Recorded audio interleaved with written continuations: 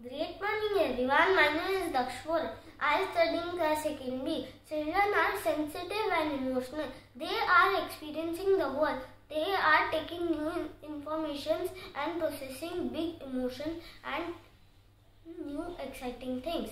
Those information stay with them lifelong.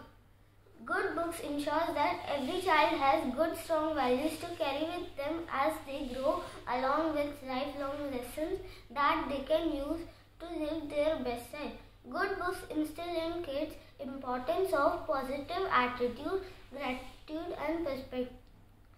Our school welcomes and promotes reading habit in students by conducting reading activities, giving reading topics for IPS video and providing online school library. Thank you.